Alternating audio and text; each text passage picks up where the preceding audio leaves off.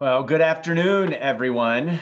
My name is Seth Bodner, and as the president of the University of Montana, I want to thank you all for joining the first ever virtual President's Lectures Series event for a conversation with Dr. Beverly Daniel Tatum, moderated by President Carla Bird of Blackfeet Community College. Today's conversation is sure to challenge and benefit every single one of us.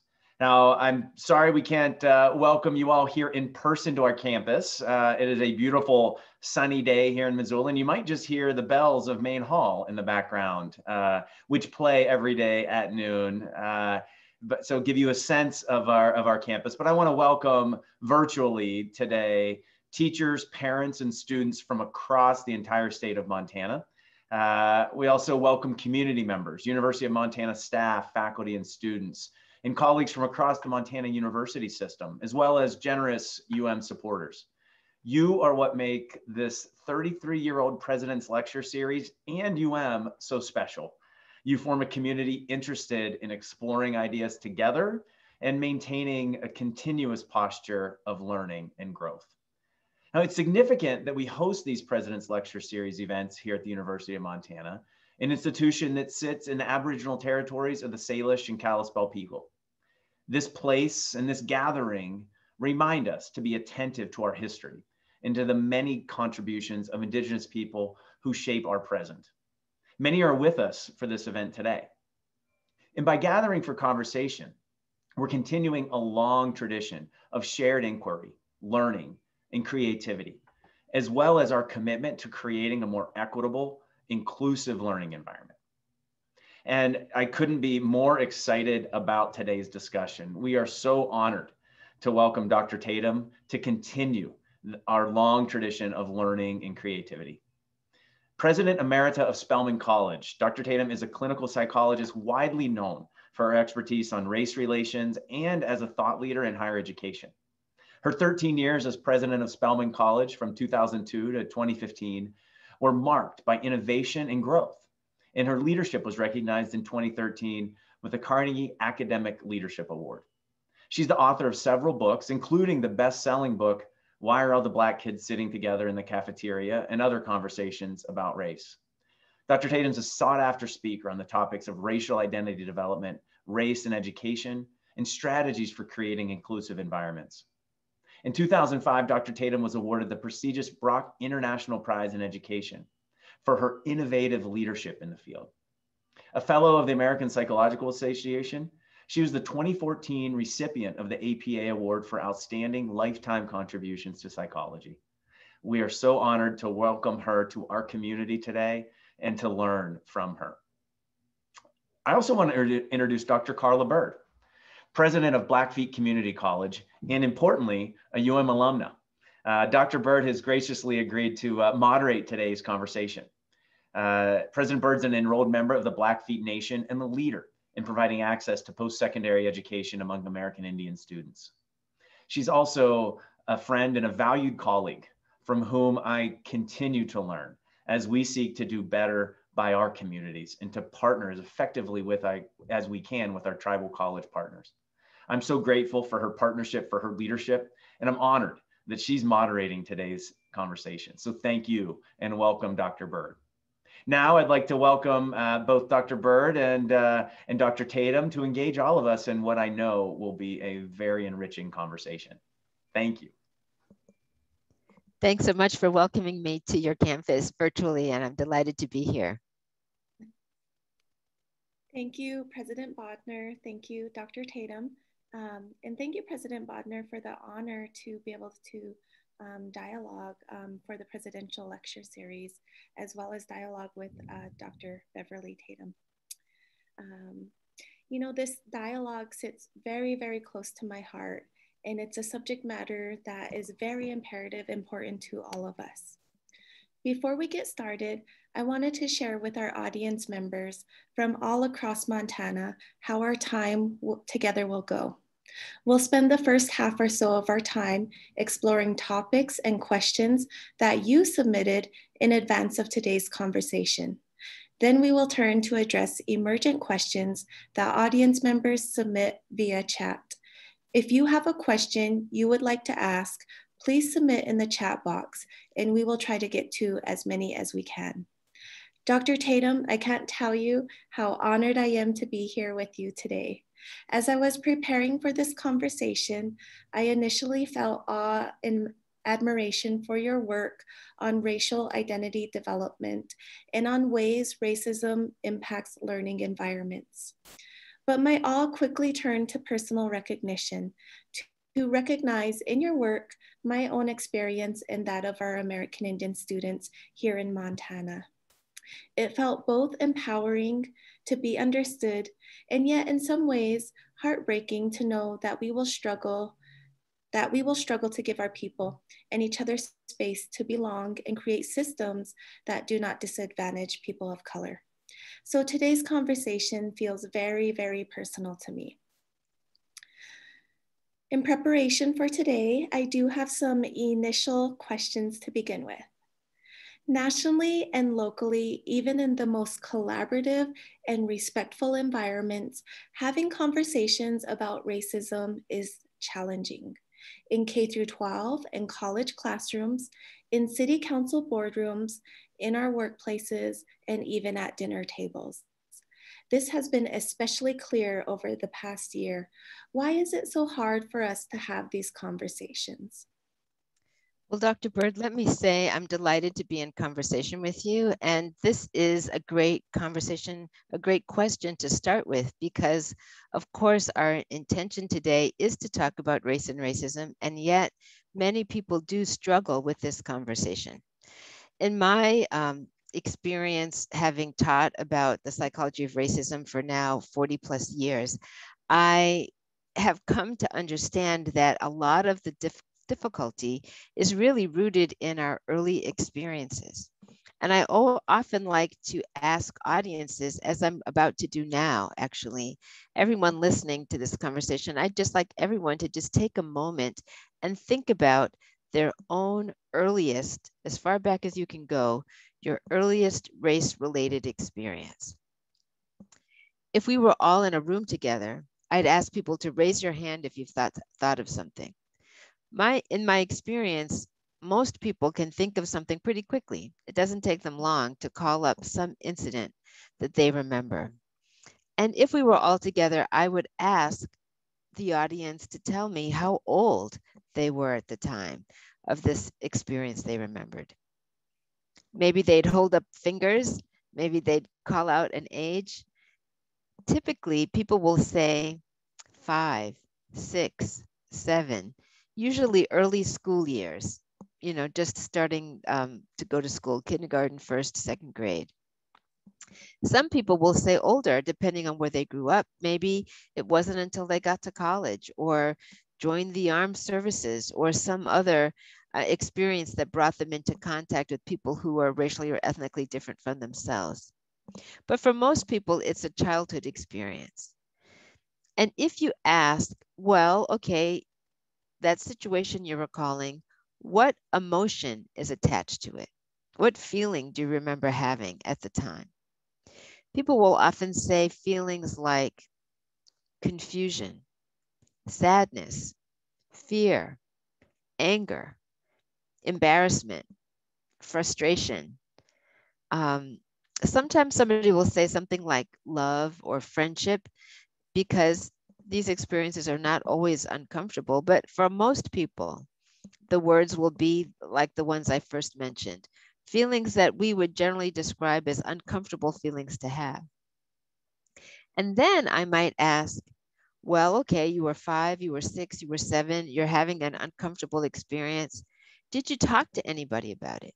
Did you have a conversation with a parent or a teacher, some other caring or concerned adult who might have helped you make sense of what had happened or what you witnessed? If I were to ask for a show of hands, most audiences will say they did not. The majority of the people in the room will say, no, I didn't talk to an adult. I didn't talk to a parent. I didn't talk to a teacher. Some people do, but most people, the majority, will usually say they didn't. And I find this worth noting because if you know 5 or 6 or 7-year-olds, typically, They're pretty chatty. They don't hold back much. They don't filter their conversation very much. They just kind of blurt things out if they have something to say. And so the fact that so many adults now, years later, decades later in some cases, can still remember something that happened in childhood. They can still remember the feeling that's attached to it. And they'll sometimes people will say, I have never talked to anyone about that. I've never even really spent much time thinking about it until just now that you asked me. But what that tells me is that we as a society have told each other and our children, shh, don't talk about this. This is, that secret that we're not supposed to, that we all know, but we're not supposed to discuss. And that message that we're not supposed to talk about race, particularly with people whose racial background is different from our own, that message comes through so clear and it's been reinforced so much that then fast forward to your college years, you're taking a class like mine, maybe psychology of racism, or just having a conversation with friends over lunch. And there's a way in which you may be feeling a knot in your stomach, something like you're breaking a rule, like you're doing something you're not supposed to do.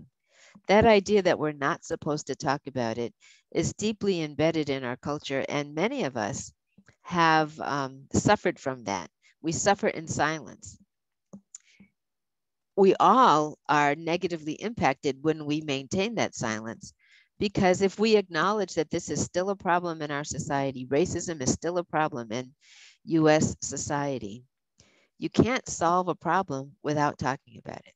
So the conversation's necessary, but a lot of us have learned that it might cause problems for us if we bring it up, or if we bring it into the conversation. And so a lot of us keep silent. Thank you, Dr. Tatum. Reflecting on my own experience, I would say one of my earliest memories on talk about racial identity was with my parents, and my parents spent a lot of time building a very strong foundation of being very proud to be Bigani, Amskapi Bigani. And what was interesting in my experience was, as I grew older, I began to hear the narrative about American Indian people, which conflicted with my parents' upbringing. And so that was a very difficult experience to have growing up. One of the things that you mentioned was being able to talk about these things that somehow we've been trained to say, that's not an appropriate subject to talk about, or maybe that's too sensitive to talk about. And so thinking about that, what type of ways can language get us comfortable to talk about the issues that matter? Maybe sometimes we talk past one another when we use language that is ill-defined. Can you talk a little bit about how we can develop a shared language as a way to better ensure that we understand one another? How can this help us to better see the systems we need to diagnose and improve? Yes. Well, as I think your question is right on point, because it is the case that one of the things that makes it hard, in addition to the fact that we don't want to break the rule, right? But one of the things that makes it hard to really have meaningful, constructive dialogue is that we are not always using the same language. It might sound like we're using the same language, the same words are coming out of our mouths, but we have different understandings of what those words mean. In particular, I spent a great deal of time in my book, Why Are All the Black Kids Sitting Together in the Cafeteria, and other conversations about race. The whole first chapter, chapter 1, is devoted to defining terms, just so that I and my readers can be, even if we don't agree, at least they'll know what I mean when I use the words that I'm using in the book. And I think it helps. So what are the words that people get confused about? Let's talk about race as an example. Just that word, race, R-A-C-E. We often hear people talk about many races, but in fact, there's really, if we're talking about human beings, only one race, the human race. Biologists tell us, now that we've been able to, do the human genome, we know that there's much more genetic similarity across groups. Even when people look physically very different from one another, they can be quite genetically similar. And even people who look similar to one another may be different in some genetic ways than meets the eye. So there's a lot of variation across individuals, not necessarily across groups. And so these racial categories that we all use, whether that's, we use different terms. Some people say black, some people say white, some people say Caucasian, some people say, Asians, indigenous, there are all kinds of ways that these different I'm going to use the term racialized groups. Racialized groups have been described, but fundamentally, those categories are flawed because we know that really it's all one category, human beings. Having said that, we do know that people are treated differently based on their physical appearance, based on their ascribed racial category. So if someone thinks that I belong in a particular category, they're going to treat me as though I belong in that category, whether that makes sense or not biologically. So when we talk about racial groups in the United States, we need to acknowledge that we're all part of the human race, but we're not all having the same experience. So we know that the history of indigenous peoples in the United States has shaped the past and the present. We know that the treatment of people of African descent, Black people is the term that I prefer, has shaped the past and the present. We know that the perceptions of difference between what I would call white people. Some people might use the term European American. Some people still use the term Caucasian. But when we talk about those social categories, we know they have meaning, right? And that meaning is translated into what I'm going to refer to as racism. And what is racism? Racism is defined in my book using a definition shared by sociologists and other social scientists as a system of advantage based on race. What does that mean? Some groups are systematically advantaged in the context of US society and the ideology of white supremacy, which is part of racism, understanding what racism is. We have a system that systematically advantages white people of European descent and systematically disadvantages other groups. Now, some people use the term racism or racist to really speak about prejudice, racial prejudice, attitudes that people have.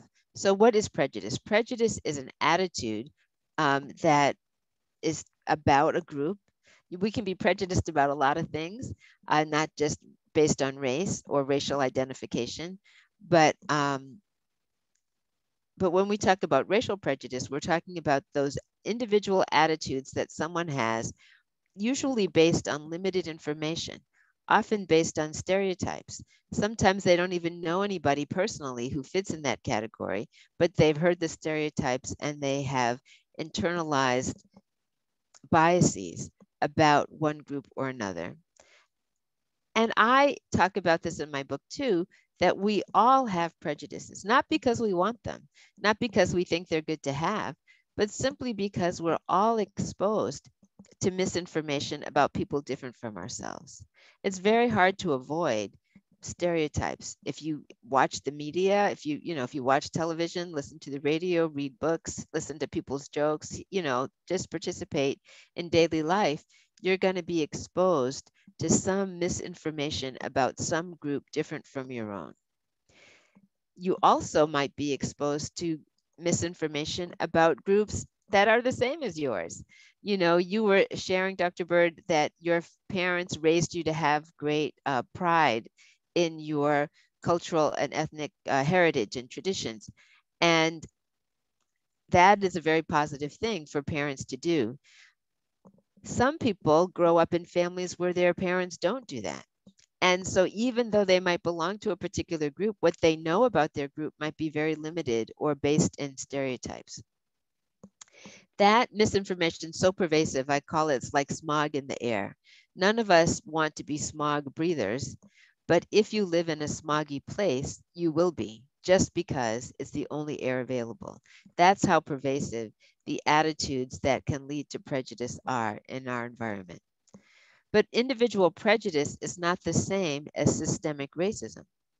You can be a person who doesn't have many prejudices. You might say, you know, I have love in my heart for everyone. I try not to prejudge people.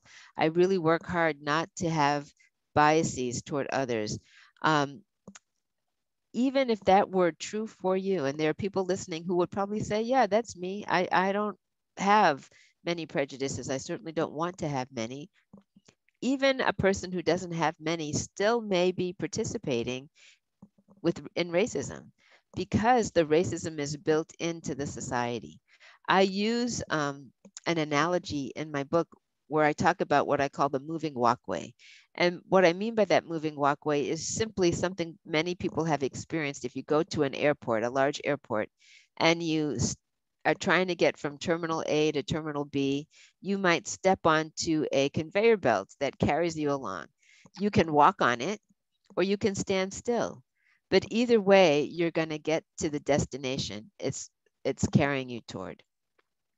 If we think about the policies and the practices and the cultural norms that have been built into our society over many years that systematically advantage white people and systematically disadvantage others, if we think of those policies and practices and cultural norms as like that conveyor belt, nobody on this call started that conveyor belt. It was moving when we arrived. When we got to the airport, that conveyor belt was already moving. And we step onto that cycle, we step onto that conveyor belt and get carried along by its momentum. That's in essence how racism operates in our society. It carries us along by its momentum because it's so long and well established. And some people will embrace that ideology that underlies it, that white supremacist thinking that underlies racism, but a lot of people won't. But if we think about the people who do, who actively embrace racist thinking, they are like the people who are walking fast on the conveyor belt. But there are other people who don't embrace that thinking, but they're still standing on the conveyor belt, not moving, maybe just passively standing, but they're still being carried along to the same destination as the others. It's only when we turn around, not just turn around and stand still, but turn around and walk backwards, walk in the opposite direction of that conveyor belt in an intentional way that we can begin to interrupt that process. And that's really what I mean when I'm talking about anti-racist behavior. Anti-racist action, anti-racist activity means you are taking some action that interrupts that cycle, that interrupts that automatic process of being carried along, whether that's speaking up in a meeting, writing a letter to the editor, um, engaging in protest activity of one kind or another. What you are saying when you do that is that I don't want to participate in this racist system, in these racist practices, in this racist policy. I want to do something different that interrupts that. So I think it's important for us to understand that racism is not just about prejudice. You can have very little prejudice and still be participating and sometimes benefiting from a racist society. And that if you don't want to see that happen, it's not enough to say, I'm not racist. That's like standing still on the moving sidewalk. If you want to interrupt the process, you have to work against it. You have to be actively anti-racist. And I think those are some beginning definitions that are really important to move the conversation forward. Thank you, Dr. Tatum, on especially the clarity surrounded race and racism. When I was a student, I attended a predominantly white institution. And so my research was focused on Indigenous students who attend what we call in a research predominantly white institutions. But within my research, we refer to them as non-Native colleges and university using Indigenous people perspective language. Mm-hmm. And what was interesting was one of my colleagues, when they read some of the research, they asked me, Carla, well, isn't every college that's not a tribal college, isn't that a non-Native college? And I said, exactly. So we have 37 tribal colleges in the United States. Any college that's not a tribal college is a non-Native college. Therefore, the experience of the American Indian student is that in order for them to obtain higher level degrees, that they do have to attend what we call or refer to in the research as non-Native colleges and universities. And so it was almost like this, because we had that dialogue, it was standing in the perspective of an Indigenous person pursuing education. So one of my questions is, when you talked about sometimes people are passive and they tend to be in this automatic process, but we need to shift to being more active and working against racism. So how do we bridge that? In a sense, how do we become conscious of that? And how do we bridge that mutual understanding with our counterparts? Our lived experiences are sometimes so dramatically different from, for example, when I was a student, my lived experience as a minority was every single minute of every single day. And now that I'm an administrator, sometimes I really have to make a conscious effort to connect back to that student experience. And so how do we bridge that with our counterparts so that we could develop allies and that we could make progress against racism? Well, I think that you actually gave a great example of it when you were talking about the conversation you were having with your thesis advisor. Who was asking, that person was asking, well, aren't they all non-Native colleges? Well, the answer, if they're not tribal colleges, and as you said, the answer is yes. Unless it's a tribal college, it is a non-Native college. But that perspective that you brought to the question and that perspective that was revealed in the language you were using, was it looked like a little light bulb went off in that other person's mind, because you were having a conversation and he was listening, that person was listening, and you were sharing. And when we think about how best to facilitate that kind of learning, it really does come back to listening, right? Talking and listening. Sometimes when we're talking, we're not listening, right? Of course, you can't do them simultaneously, but there are times when we're engaging with others where rather than deeply listening to what they have to say, we are in our own minds either preparing what we're going to say next, or maybe we're thinking about, the grocery list we're making in our heads. Who knows what we're thinking about? But we're not necessarily giving our full attention and listening. And dialogue requires active listening, and it requires being willing to be vulnerable, being willing to admit you don't know everything, being willing to admit there's an experience different from yours and that maybe you need to know something about that experience. And when we open ourselves up, and colleges and universities are such an important location for this kind of listening to take place, because so many people have grown up in environments that have been marked by segregation.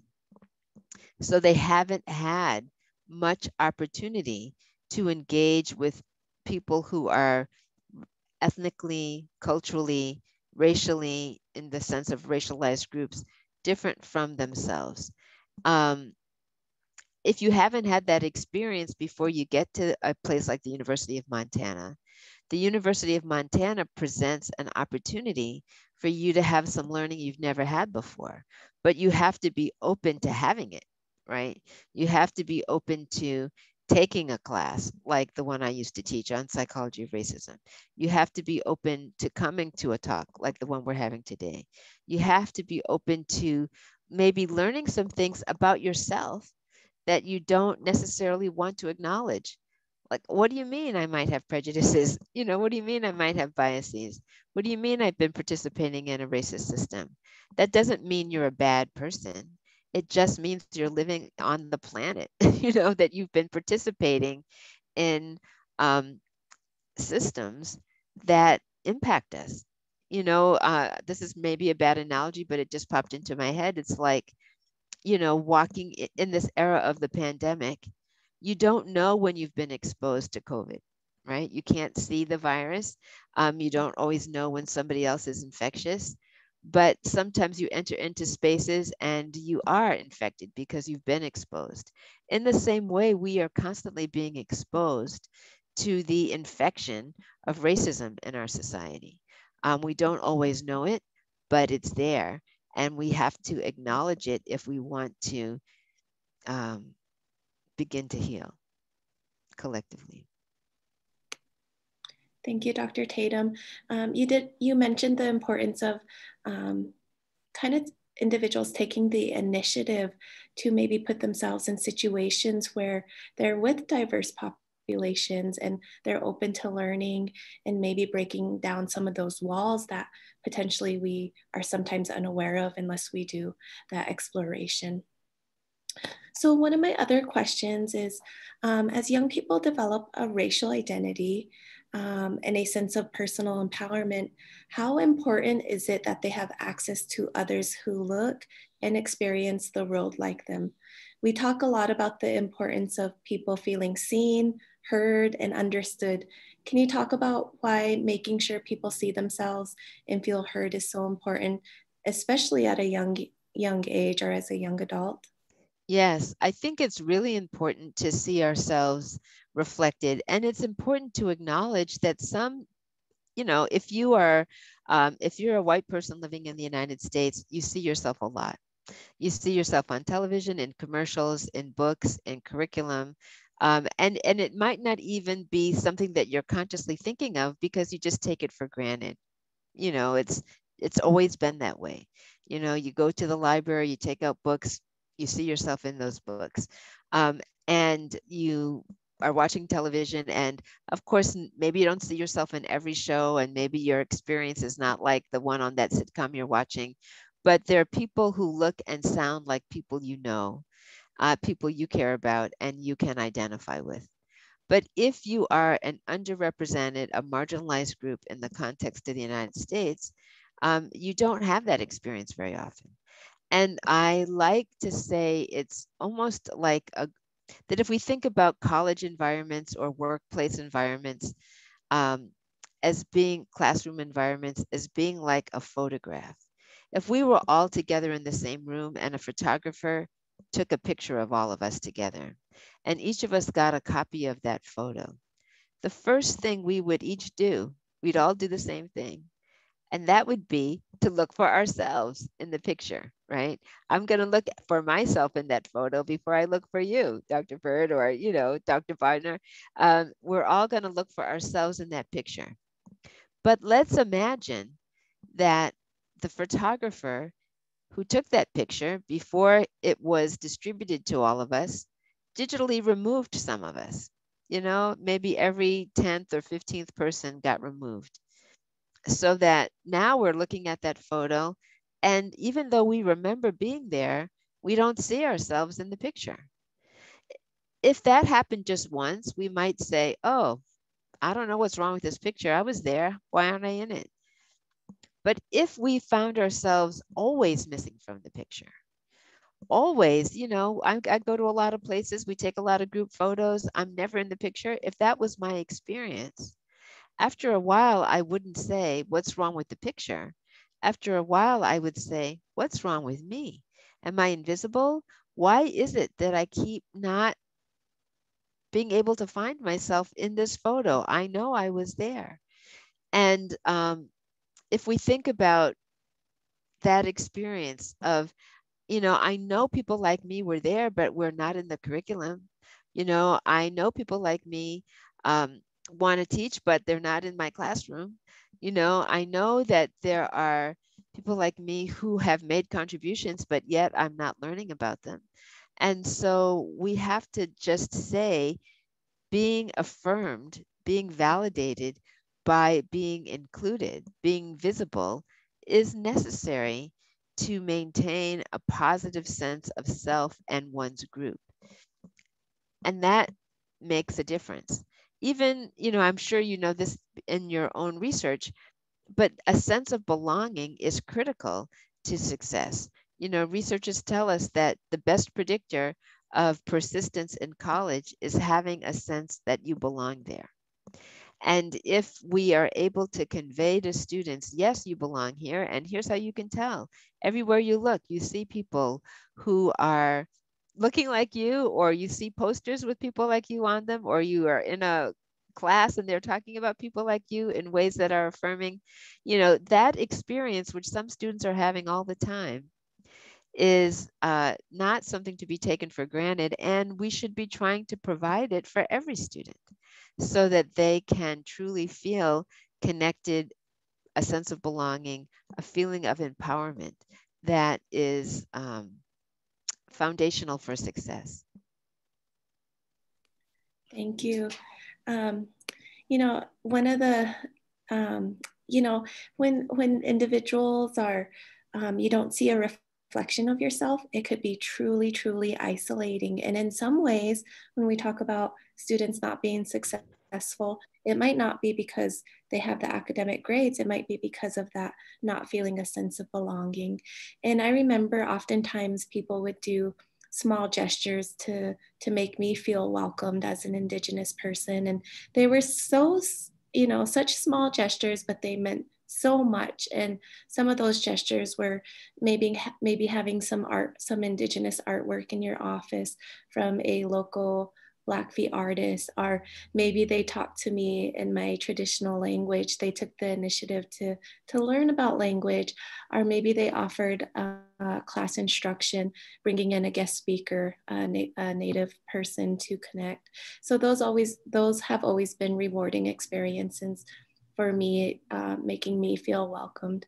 One of our participants did have a question, and I want to circle back to when you talked about sometimes we can be on that conveyor belt of racism, and it's kind of that passiveness where the racism is still occurring. And so one of our participants asked, what are examples of interrupting the conveyor belt of racism? Well, here's an example relative to what you were just describing. So, I mean, they can be small things or big things, but I'm going to start with some small examples because you gave us some. So let's imagine I am a non-native faculty member, and I want to create an environment where my Native students feel included, feel visible, feel seen, so they don't experience that isolation. And I do some of the things you said. I go out of my way to make sure that there is some Indigenous art in my office, so that when somebody walks in, they see me as somebody who values that cultural expression. Or when pronunciation of names, there are lots of groups, marginalized groups in the United States, who have names that white European Americans find hard to pronounce. White Americans sometimes have names that are hard to pronounce, depending on where their families of origin were from. But I taught for a long time at Mount Holyoke College. A lot of our students were international students. They came from places that spoke languages other than English, and their names reflected that. And it was important to all of those students to have their names pronounced correctly, for a faculty member to take the time to say, rather than just, mangle the name, to ask, can you tell me how would you like your name to be pronounced? And then have me practice it till I knew how to do it, was affirming to someone that, that identity is important to you. It's important to me to get it right. Those might seem like small things, but they matter. We could think from a bigger perspective about interrupting the cycle in terms of thinking about curriculum. What courses are we teaching at our institution, and who sees themselves in it? What would it take for us to revamp our curriculum so that all of our students saw themselves reflected? You mentioned that when you were reading my book, Why Are All the Black Kids Sitting Together in the Cafeteria, and other conversations about race, one of the things that you appreciated about it was that there was a section that included the identity development experiences of Native students. And that was intentional on my part. You know, someone recently asked me, like, well, why did you include Asian Americans and Native Americans and Latinx? You know, the title makes it sound like maybe it's just going to be about Black students. And I said, I included all those groups because I wanted all of my students to see themselves represented in my book. That, you know, it was intentional. I wanted all of the groups of students that I've had over the years to feel included and visible, and to see that their experiences were also important to talk about. When we think about policies and practices, like how we structure school budgets, you know, how we get access to healthcare, how we vote when we are having the opportunity to vote on public policy issues that might create a greater sense of equity among marginalized groups that have historically been discriminated against. You know, there are big ways and small ways, but all ways are everything we do can either be reinforcing that cycle, reinforcing that walkway, or interrupting it. Thank you. And I think you may have answered one of our participants' questions, which was how do we incorporate anti-racism work into our curricula, especially in the face of community backlash. You know, some of the things, I know Dr. Tatum just mentioned, you know, making sure that we're inclusive in our curriculum and that we're representing diverse nations. One of the things that we really worked hard at our college was finding authentic sources. And so with our online language class, we went to an authentic source of an elder teaching the course. And so we've just been really creative in finding ways to incorporate anti-racism work into our curriculum. Dr. Tatum, did you have any more input on how we develop that curricula to be anti-racist? Yes, well, the first thing, you know, one of the fundamental questions I like to tell people to start, you know, if you're trying to figure out how do I start, the first question I think we can all ask if we're in that situation is who's missing? Who's missing from this picture? If you get in the habit of asking who's missing, you will start to notice, oh, well, there's nobody representing my Indigenous students on this. You know, let's imagine I'm teaching a literature course. You know, there's no Indigenous literature represented here. You know, the course is called The Modern Novel. Surely there's an Indigenous novelist whose work might be represented, more than one, I'm sure. And, you know, or thinking about, I'm a psychologist, you know, thinking about teaching introduction to psychology. A lot of people, whether they're psychology majors or not, will take an introductory psychology class. It's a popular class that college students like to take. Well, if we're talking about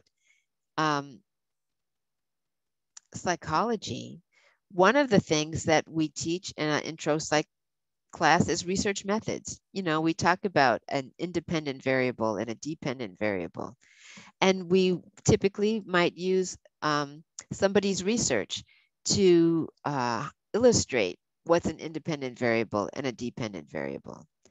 Well, there are a lot of Black psychologists whose research could be used, or Indigenous psychologists whose research could be used, or topics. One of my favorite topics to include in a introductory psychology class that helps people start thinking about the impact of racism is a classic experiment by a Black psychologist whose name is Claude Steele, and it's about a concept called stereotype threat. Well, what is stereotype threat? Stereotype threat is about the kind of anxiety somebody might experience if they're worried about confirming a stereotype that is held about a particular group. So if I'm a woman in a science class and I know that there are stereotypes about women's ability to be successful in STEM, and I'm confused, I might hesitate to raise my hand because I don't want to confirm that stereotype. I don't want people to think that maybe I'm not prepared or I'm not capable of being successful.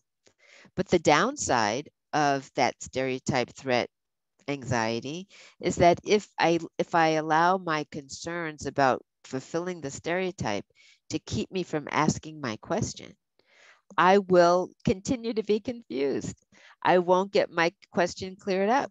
And then I might not do as well in the class as I might otherwise do because I have not asked the question in a timely way. But there's research about that, and I can talk about that research in an introductory psychology class simply because I want people to see what a well-designed experiment Claude Steele's research was. And we can talk about independent and dependent variables using that research as an illustrative example. So those are just two, disciplinary approaches. Thinking about literature, thinking about psychology. Some people might say, well, what about chemistry? What about biology? What about physics? Those are topics. How do I make the invisible visible there? Well, think about who's doing that research. In all of those fields, there are scientists of color. There are women of white women and women of color doing research in those areas. Do we know their names? Do we make them visible? And my name is Beverly Tatum. If the syllabus has an article that I wrote and it just says B Tatum, you're not going to know whether that's Beverly or Bob, right? So just making the names more visible creates information, gives information about who the contributors are in a way that we might not otherwise do if we weren't trying to answer that question, who's missing from the picture? Thank you. What's really interesting is, even when it comes to research methods, there's indigenous research methods. So there's a whole type of methodology people can use that are considered indigenous research methods. Yes. And it was interesting because even me as a doctoral student, I thought, well, isn't statistics and it's taught one way? But it wasn't until that I found a textbook that was called Indigenous Statistics. And I didn't realize that until I was far into my education. So Yeah. Yeah, there are resources out there, and it does take, in some ways, a lot of exploration to find those resources. Dr. Tatum, you did mention about I think we have to find ways to create anti-racist work in two areas, things such as budget, things such as policy, and sometimes we don't automatically connect the two of anti-racist work with something like budget.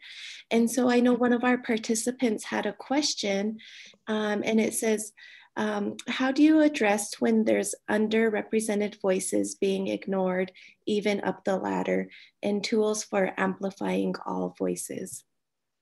Well, this is where allies can help. I use the term ally. Sometimes people say they don't like the term ally. They use co-conspirator or upstander.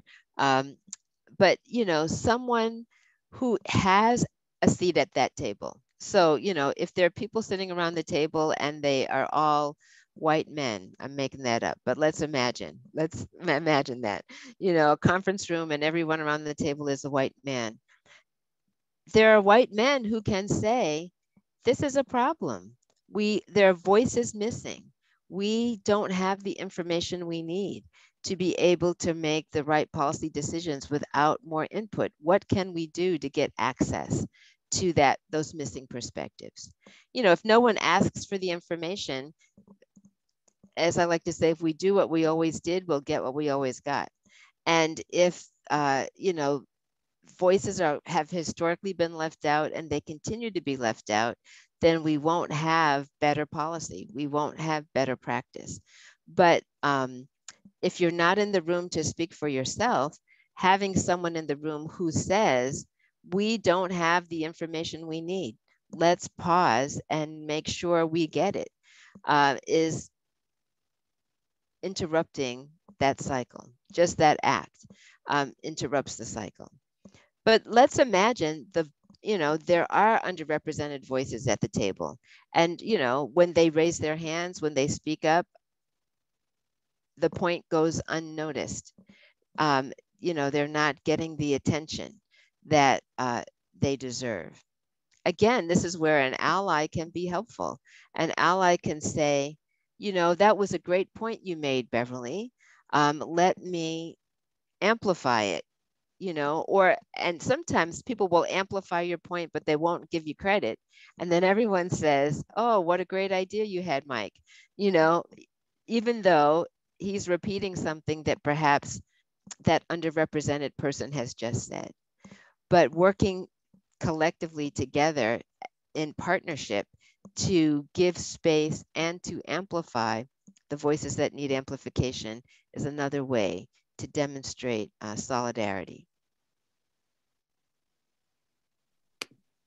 Thank you. So I'm going to look through our Q&A here and draw out another question. So let's see.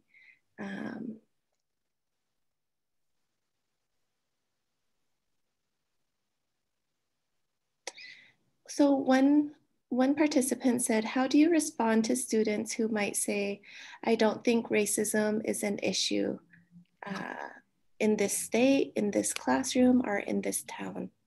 Yes. So sometimes people don't see it, even though it's visible, even, well, it's not visible if they don't see it, right? It may seem invisible to them, or it may feel like, someone might say, I don't hear people using racial slurs, nobody's calling people names, but they're not noticing the absence of voices. They're not noticing the policies or practices. And most importantly, I think they may not know the history, right? One of the things I tried to do in the 2017 version of my book is put in more historical information about the way racism has operated in our society in terms of housing policy, for example, that the federal government enforcing housing segregation as part of its policies in the middle of the 20th century, and the legacy of that. If someone's use this example. Right after World War II, when veterans came home from the war, they had access, or were supposed to have access, to benefits like the GI Bill, which would help them go to college, or low interest loans, which would help them buy homes that they and their families could live in. What research tells us today is that those programs, which were federally funded but administered locally, did not benefit all veterans equally. That in fact, if you lived in the Jim Crow South as an African American, the same people who were enforcing Jim Crow laws were also distributing those GI benefits, and you didn't get yours, right? You didn't have the same access to college education because the schools were segregated. You couldn't attend them, even if you'd been able to get the benefit. And someone might say, well, you could have gone to an HBCU, but even though there were more HBCUs operating then than there are today, there weren't enough seats at those HBCUs to accommodate all the Black veterans coming home. The housing that should have been available to everyone, all those veterans who wanted to buy a house for their families during the late 40s and early 50s, many of them were not able to buy houses in the neighborhoods where they might have liked to live because of enforced segregation. And so if they weren't able to buy a house, then that house wasn't able to appreciate in value, which means they couldn't have access to their house equity when they wanted to send their kids to college. You see the intergenerational implications of that discrimination. So even though we could say, well, that's not happening today, the fact that it was happening in my lifetime was still, the impact is still being felt. We can talk about that in terms of our current pandemic and the fact that communities of color have disproportionately been impacted, in part because of their concentration in certain industries, you know, the so-called essential workers who have had to be on the front lines, whether that's as a bus driver or as a grocery store clerk or as, you know, someone who is having to interface with the public and therefore being more exposed, or because of limited access to healthcare because of where they live and limited, you know, access. I'm sure in terms of, you know, Native communities, that's been an issue in terms of access, easy access. And now that the vaccines are being rolled out, the same thing, who has access. So if you are benefiting from racism, you may not, and by that I mean if you have access to resources, if you have access to education, if you have access to good health care, if you have access to those things, it may not always be apparent to you that someone else does not. But if we understand that it's not just about individual attitudes, but it's about policies and practices and access to resources, we can more easily see it, particularly if we look through a historical lens. Thank you, Dr. Tatum. I know in a previous interview you talked about the intergenerational effects such as colonialism, and colonialism occurs on a global level. And so it was just this morning that I was having a conversation with a colleague saying, I think colonialism has impacted every single part of my life, down to the language, down to where we live, our education. You know, you could probably link it back to our history in one form or another. You mentioned, I know in a previous interview, you mentioned the impact that the recession has had on minority communities, and that we actually don't even understand what those implications are going to be today. And, you know, talking about how COVID-19 has impacted some of our communities, our minority communities, and Yes. we also might potentially not know what the long-term implementations are of that situation. So I guess my question here is, with COVID-19, we know that people of color have been disproportionately impacted, and that impact is deeper than health disparities. For Native American people here in Montana and across the country, the disproportionate impact means our elders are compromised, therefore our culture and language is at risk.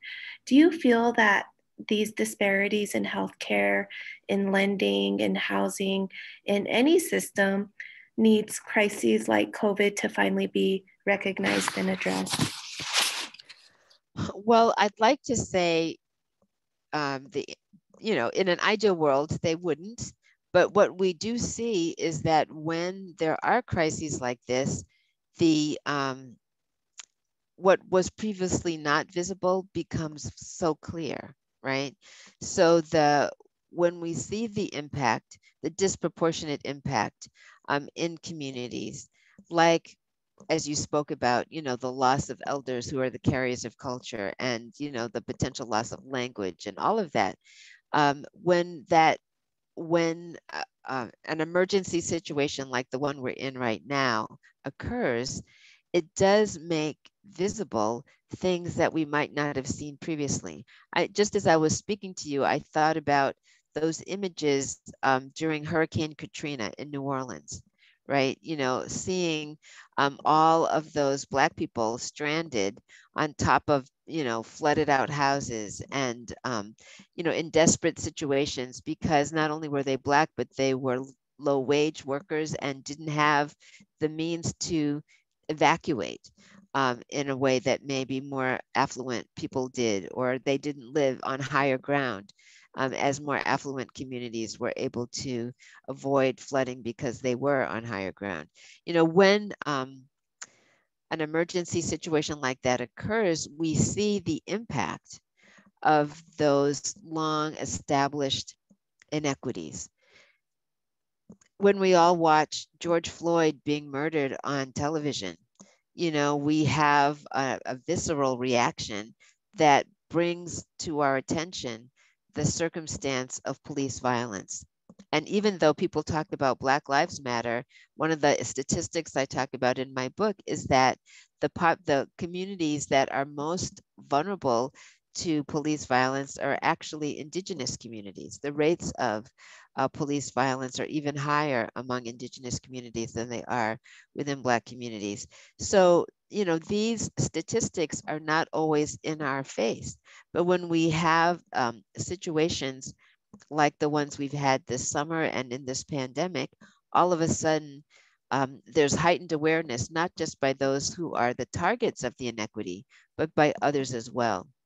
And that in some ways is what is encouraging about what some people refer to as the summer of racial reckoning, because there was so the groups of people who were coming out to say, this is enough, this is a problem, we need to address this, were very, you know, they were very diverse. It wasn't just one group or another, very multiracial, very multi-ethnic gatherings of people speaking up, which suggests that we are at a perhaps at a turning point in our society where more and more of our nation recognizes these are issues that we have to address if we want to be able to move forward in a positive direction. Thank you. And we have another question from one of our participants. And Sure. I think this kind of lends to talking about building some allies and building some support when you're working on similar efforts. And so one of our participants asked, how do you do the work, social justice, fight against racism, and not get bogged down by lateral violence, lateral oppression from other BIPOC individuals, groups doing the same work? Sure. Well, I think it's important to understand, as I talked about earlier, about that smog, right? You know, we are all smog breathers, right? So I identify as an African American woman. That doesn't mean I don't breathe smog about African American people, right? I mean, we're all likely to internalize negative messages about folks who are different from ourselves, but sometimes folks about negative messages of people about people like ourselves. Both things can happen. And to the extent that we internalize the negative messages about our own group, we can see sometimes I like the phrasing that the person used, lateral racism or lateral oppression. You know, you can see sometimes dysfunctional, that's the word I'm going to use, dysfunctional behavior. And that can be discouraging.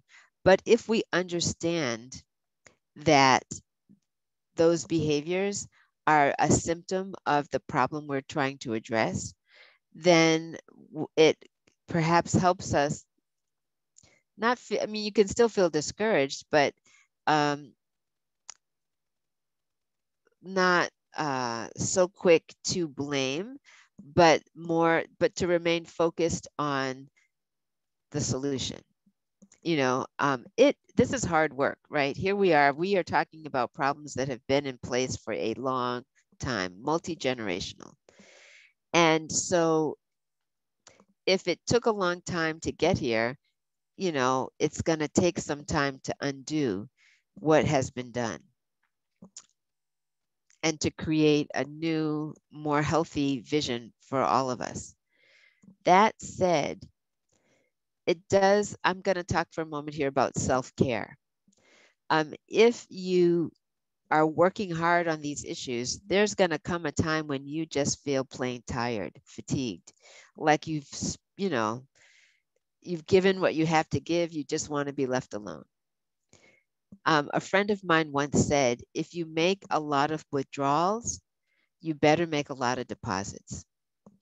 And so each of us in our own way has to figure out, how do we give ourselves deposits? You know, if I'm expending energy talking about unlearning racism and I feel discouraged because I'm talking to folks who should understand what I'm saying, but seem to not really appreciate it, or maybe are have internalized so much of their own racism that they are acting in counterproductive ways, you know, that can be discouraging. I need to find a way to lift my spirits. And maybe that is going off by myself and meditating. Maybe that is finding a friend who will just listen while I vent. You know, maybe that is going for a run or a swim or some exercise, just to, you know, give myself a break. Um, these are particularly students will ask me these questions sometimes because they may find that they're on a campus trying to bring about change, trying to create a sense of belonging for themselves and other people, and yet they are doing so much that they're neglecting their schoolwork, you know, or they're neglecting their sleep, you know, or they're somehow burning, you know, the candle at both ends, as they say. There are times when you have to pause and say, you know, I can let somebody else lead right now. I can step back and let another person step forward. And that's perfectly okay to do. But we have to understand that the legacy of racism is not just outside ourselves, it's also within ourselves. Thank you. You know, what's been really interesting this week is, you know, I think part of our BCC anti-racist work is always going back to the elders and the culture, because that was our original worldview. And interestingly, this week, I've had 3 elders in 1 week talk about our traditional way of handling conflict. And I think conflict is a lot different than advancing the agenda for minority populations. And our elders, I was like, okay, this is a very clear message. But our elders said, you know, don't engage in the conflict, and that the message was, and they actually said it in a Blackfeet term, but when you translate it to English, it's telling the person, well, you must know everything. And but it was the concept of uh, you know, don't engage in the conflict, because the agenda, the true agenda, is advancing the agenda of, you know, serving populations that have been marginalized. And so for me personally, I always have to focus my efforts on, how do we get resources to our students? How do we get our laptops to our students? How do we ensure that they get emergency aid? And so really focusing your efforts on, I think, on the work has been really helpful for me. Although, you know, sometimes I think people have to see what works for them and what type of self-care works for them. So it sounds like we have 5 minutes left, and we have one last question. So in Montana, like across the country, we are both anxious and hopeful about the future. I love that in Montana, especially in tribal communities, we live and breathe the understanding of that community, our interdependence on one another matters. As we close, can you share with us our thoughts on the future and how we can, as communities, turn communities into hope, hope into action? Yes. Well, you know, I like to quote Dr. King's last book. He wrote a book in 1968, published just around the time of his assassination. And the title of the book is Where Do We Go From Here? Subtitled Chaos or Community. And in that book, he talks about the fact that after every period of social progress, there's pushback against that progress. And as people try to move forward, there you know, when progress has been made, there's resistance to the progress, pushback against it.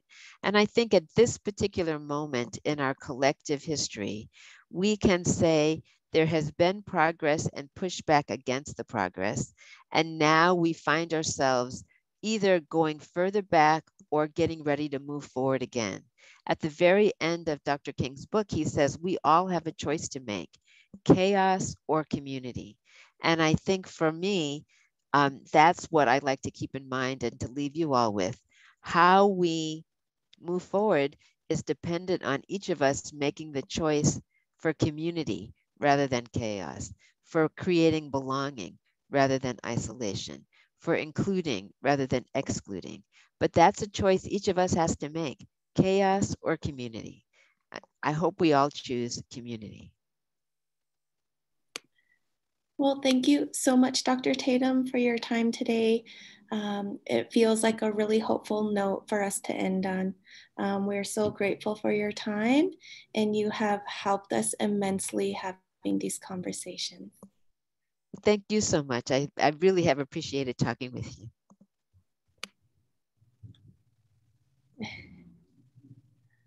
Okay, well, thanks. And I think with that, we will be closing our session.